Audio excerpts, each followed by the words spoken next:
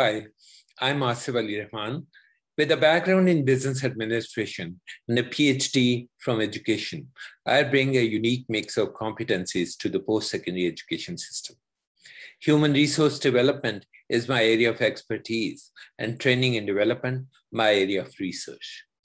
Developing strategies for the successful transfer of knowledge, skills, and attitudes from a training and development program to the workplace remains a key challenge facing organizations, including those operating in developing countries such as Pakistan. Studies have found that in general, employees transfer less than 10% of the training they acquire to their workplaces.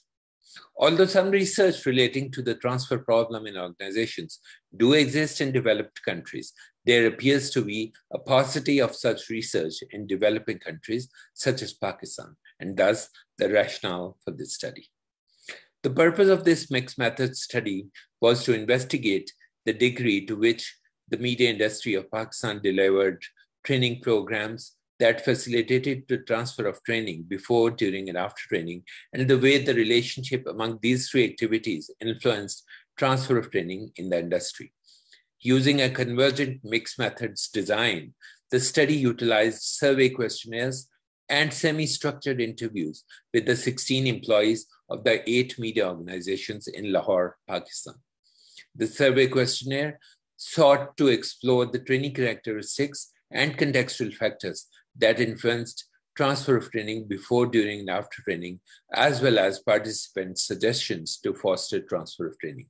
The findings revealed that training characteristics, as well as contextual factors, positively or negatively influenced transfer of training before, during, and after training. 11 themes emerged from participants' interviews, and they generally reinforced the survey findings.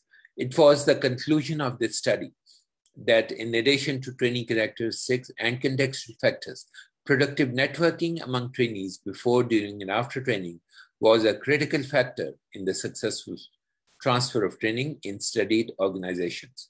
The study concluded with some discussion of the implications of the findings for policy, practice, and theory development for transfer of training.